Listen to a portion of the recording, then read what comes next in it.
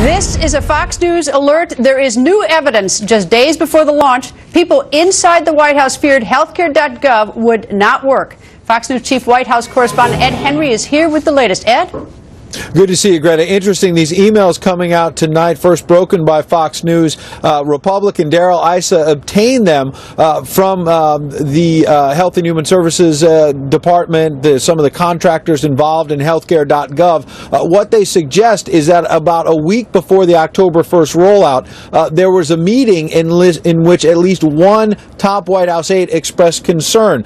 This is an email by Henry Chao from CMS saying that Todd Park, who was the president's chief technology officer, had sat down with a meeting with several people, including the CMS chief, Marilyn. You'll remember she testified on Capitol Hill at the beginning. There's Henry Chao, who testified yesterday. And Chao wrote at one point, quote, "When Todd Park, again from the White House, and Marilyn were here yesterday, one of the things Todd conveyed was this fear that the White House has about hc.gov being unavailable." He went on to say that it was likely that Todd Park would come back on September 30th, one day before the rollout, and Chao wrote, quote, "I think we should have a more comprehensive answer as to how he will ensure high availability on the site." He also, that email you just saw was another email suggesting that they do something with the page when people had trouble logging on. They come up with a better way of saying you can't get on so that the media didn't jump on it with, in the words of Chao, hyperbole to make it seem like things were worse. Here's the bottom line. The president last week at that news conference, you'll remember, suggested it was sort of a surprise, these major problems, and that if he had known about this before the October 1st rollout, he said, "I'm not stupid. I wouldn't have gone forward."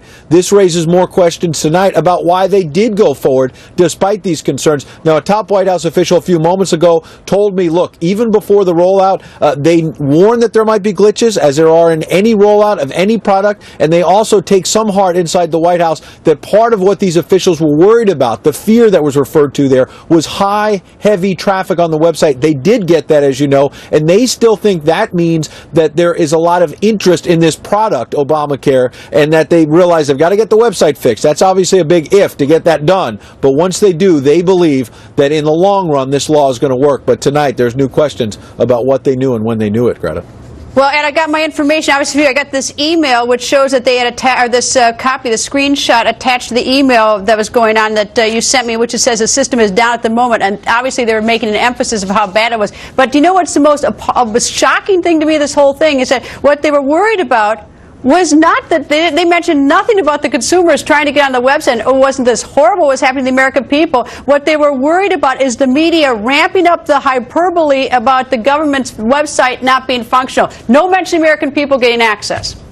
You're right. And now, we should note, in fairness, that we don't have the other emails. There's undoubtedly more documents that are likely to come out in the days ahead. We'll see if they expressed a fear, as you say, that they should have, about how this would affect consumers, obviously. But you're right that part of this email does show how worried they were 1 week before the rollout about the media jumping on people being unable to get on. If there's one thing they got right, Greta, it's that. They knew that the media would jump on this if it was a failure, and the rollout turned out to be just that, Greta.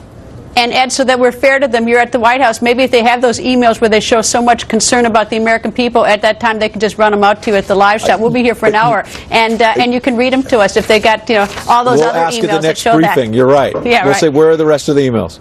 Right, Ed. Thank you. Good to see you.